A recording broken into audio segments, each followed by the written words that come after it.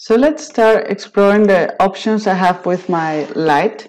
There are many studio setups out there. The basic one is the 3-point light. You can also have something more like a Rembrandt. Many studio setups depend on a product and how you want to show the texture or the soft features. The same in a face if you want to show the wrinkles or make the features of the face look very soft. I would think the best advice is to check on real life studio setups. So just like in real life, we have soft boxes, spotlights, flaps, reflecting surfaces. You can use the same here. And we are going to try to go over the options here to check it out. Okay, I'm going to actually create a 3-point light here. So this is going to be my key light.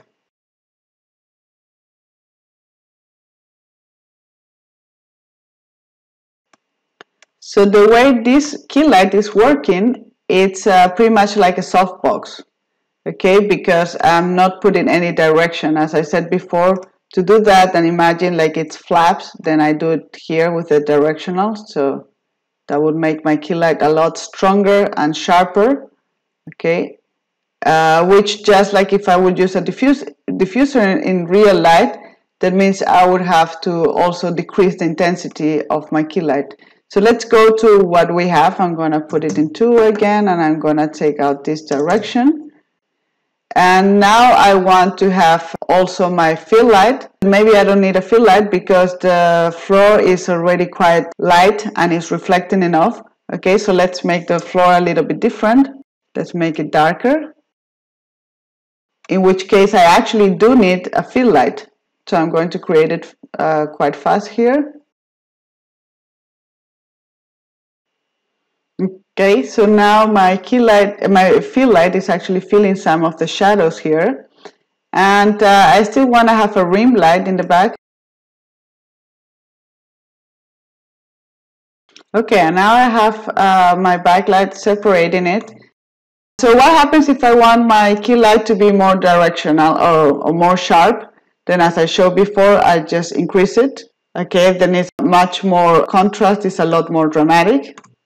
Okay, so I have a much more dramatic light. If I keep it that way, I'm gonna put it soft. In general, my backlight, I can also make it more directional actually to have a more sharp thing, but you won't see so much the effect because it's a lot more dim. Okay, now I start to see it over there. Probably I want to put it a little bit lower. So really you have to work with your light and check what is it that you want. Actually now in this angle I have a really nice backlit from my key light. So you already know then without the directional this works a lot like a softbox or a diffuse light. With the directional increase then it works more like a very harsh spotlight. And you actually have in Vray a softbox texture. This is down here in the maps.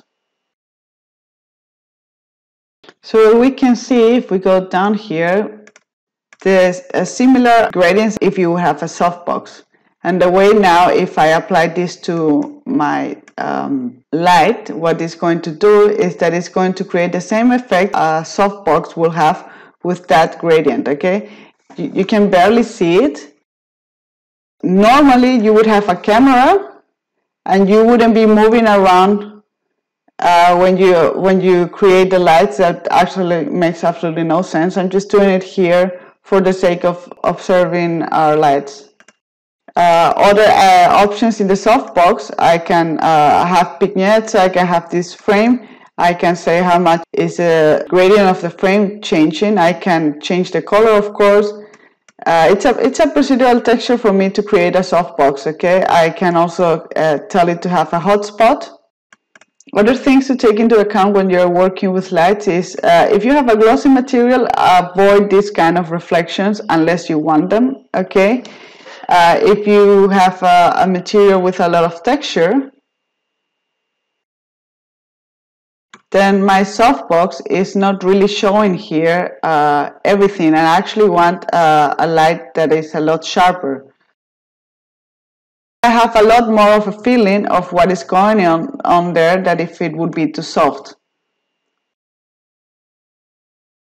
And of course, what you usually would do is then having a particular light for this object, okay, and then a light for the whole scene. So I take this one back to being soft,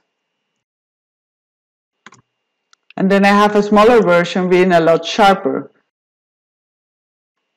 So I have a combination of then on diffuse and sharp, okay, so that I can see the texture and I can see also the overall image well lit.